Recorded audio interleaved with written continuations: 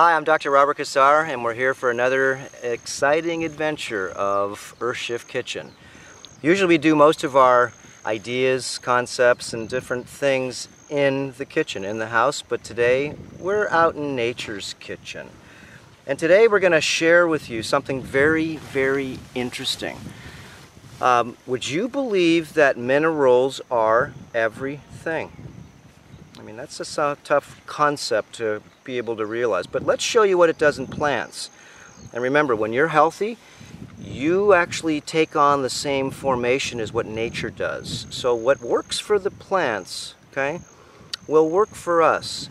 We're just talking about naturalistic things, and I want to show you something very, very, very, you can call it enlightening, but I call it wow, okay?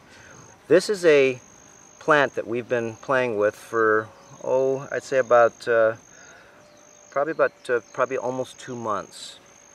And this is a tobacco plant, and you can see how it's got all these big veins all over it, and it's sort of feeling like it's leathery.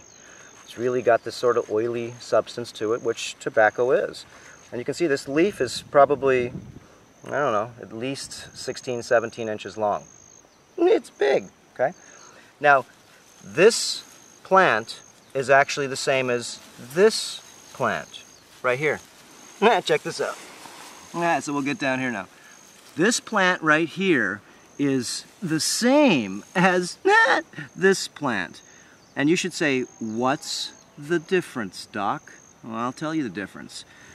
Well, we're doing a little experiment. This is our farm at Earthshift, Hawaii, was what we call it.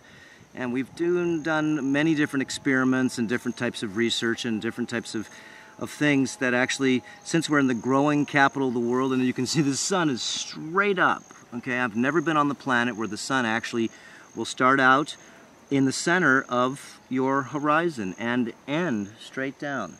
Wow, instead of the sun being at this angle, and actually in winter, way at this angle, you can see how right now the sun is going directly over us. So we're in the called the best stage in the world if you want to play around with plants and watch them grow. Hawaii has a huge growth cycle. So I'm going to show you the growth. Now this is about a 60-day experiment, and you can see this plant for some odd reason just didn't grow. It didn't have what it took to be able to actually, well, become a solar being and become, as you can see, super vein. And super vein means the plant can be an absorbent solar panel. So we have the difference between this plant, and this is only, remember, one leaf. Wait until you see the other plant. This plant here takes, just like all plants, and just like we do, remember this is the same as what you would say, whatever works for the plants, there's a sort of like a harmonic or a physiology that goes along with this. It takes 15 minerals for plants to actually really exist in minimal life, not just 3 like we get on our foods. NPK, you'll see that later, we'll talk about that. Those are fertilizers. So if the plants really only have several little minerals, you can see they don't really grow because there's about 75 minerals in the ocean. And this planet here is made of minerals. Your body is made of minerals, and your body's most abundant mineral is calcium. It's about 3.6% of your total body weight, okay? That's a lot of skeletal. That's that's the skeletal, system. So what we look at is minerals actually make things work, and you can see how the minerals in this plant, and this plant is super oily. This one here has like sort of peach fuzz on it or weird stuff. And it really didn't even grow at all, and we've done about, I think we got about a dozen plants here. Let's show you the rest of the plants. This is, remember, think of what we're talking about. If you take in the right minerals, a plant needs 15 minerals to exist in life. And it needs water, and it needs sunshine. We have many different videos on these types of ideas, okay? Minerals are everything. Look at one of the videos we have called the light bulb experiment. Now it'll show you basically what conductivity does. You're just going to see what it does, but then you can actually see the science behind it with the light bulb experiment. Remember, we're really trying to learn something, and not just learn, but you're really trying to prove to yourself that it's true, so you can share this idea to other people. And that's, a big growth is to be able to share these different types of ideas only when you do the homework yourself. I'm doing the homework right now, and I'm going to show you what minerals do. Okay, we're going to show you the lineup now. The lineup is the plants that we put into the ground, and these were a dozen tobacco plants. I'm not sure what the strain is, but they're heirloom tobacco. And you can see, again, this leaf is way bigger than all the plant, and this is a leaf from the other plant. You can see it's maybe 2 inches, and this one's at least 16 inches. This plant here still didn't beat 1 leaf size. It does have 4 flowers on top. It does have some pretty minimal tobacco, and I bet you if you check the certain types of things that are living in tobacco or a healthy plant, now you can see that this plant here doesn't even exceed the size of the leaf. It did, like I said, go through a flower stage. So what do you think now? Let's just get this idea. You can see how plants, and we'll show you the other plant at the end of this row here, what it does when it has the right things in it. Now, what if, let's say well, this is like a dwarf person, not even dwarf, this is a person that's neurological deficient. This would be like a very severely limited person that would be a human. And this would be a person, let's say maybe a normal person. They didn't get much. They got really demineralized. They can flower, they can reproduce. But what would you think if this generation, as weak as it is, and of course from this generation, which is strong as it is, do you think that the offspring would actually be better than this one's offspring? No.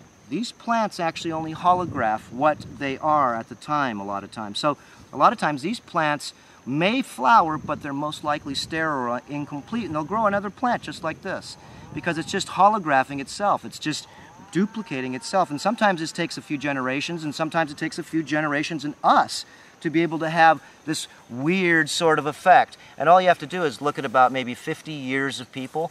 You would think we'd be like super people right now. All the different types of convenience foods and different things that we're eating and drinking, and you would think that would be superstars around the planet. But you see, if you actually go to one of the major superstores, you'll see that the herd, most of them have definitely a lot of accumulation, and we call that accumulation body fat. And it's usually because your skin pores are plugged and you don't have the right minerals in your body, so your body can actually regenerate itself and maybe function correctly and grow and reproduce correctly instead of, well, having the minimal, as you can see here. Here's the flowers on top of this here. It did bud flowers. Now, let's go down the line here. Look at the next plant. Okay, now this is a Samoan coconut plant. This tree in 5 years will be about, probably at the top, 20 feet up to here, and it'll produce 100 coconuts like this. Remember, we're living in a place, as long as this tree gets the minerals, it will produce the fruit. As long as this plant gets the minerals, it will produce what it's supposed to. Now let's look at the next one. Okay, now we're going to show you something that you may have not really realized. That's why I've done a lot of research before, having Rancho de las Palmas over in Moorpark, California for about 25 years. We've put on hundreds of experiments with everything from meteorite to crystals to just basically giving minerals and giving the plants things that maybe they're not supposed to have. Now, let me show you this. This is a Samoan coconut tree. This coconut tree, like I said, will grow 20 feet in about 5 years and give a ton of fruit. Now, you can see, since this plant, we didn't do anything to it. Now, the only problem is we may have had a mongoose pee on it or something. We don't have dogs, so it's not like any of these got perverted with any type of urine, which, of course, is a fertilizer, if diluted correctly. And, of course, the animal's eating the right food so it doesn't burn the plant. Now, this plant here is growing next to this plant, and the ethereal energy from this plant is helping this plant grow, because we didn't give any of these plants any more minerals than you see. So I've noticed when I was in Moorpark at Rancho de las Palmas, we planted a lot of plants that were actually very big, and 10 years later they were really big. And then I planted plants that were really small, and they grew so fast because of the aid of the other tree. It just pulls itself right up. So it's the same sort of like with consciousness, and the reason being I'm giving you these parables. Once we start to get smarter, we start to actually understand more about the system that we actually really don't know that much about, and it's called conductivity, then we really want to share these, not secrets, but we want to share these ideas and really do the information yourself, do the truth yourself. do a lot of these experiments. A lot of children, a lot of people are doing science experiments. You're doing all these experiments. My whole life's an experiment. Every day you get up, remember, you're an experimenter and a researcher. Every day you figure out what clothes to wear, what to eat, and so forth. So let's give you some different things that maybe you haven't seen before, because this is going to click in you. It's not just information. Remember, we're trying to really give you reasonable and logical movement and not prove it to you, prove it to yourself. I'm just a student like you, but I'm showing you some cool things that other students have shown me. So let's just go through the plant here. And they're not long videos. These are actually, remember, these videos are for you so you can get it. And once you see this, you can do further research. Don't believe us or me. Investigate it further.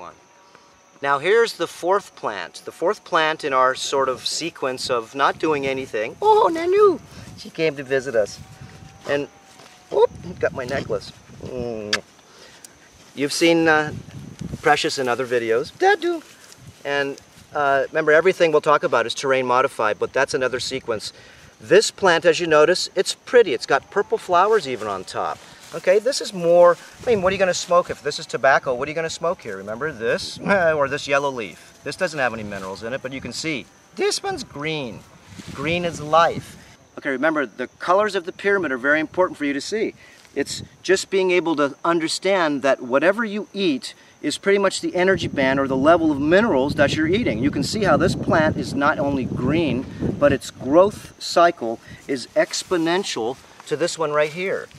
And you can see how this flower, of course, is just a beautiful flower, but it really didn't grow compared to this. Now let's just go to the next one.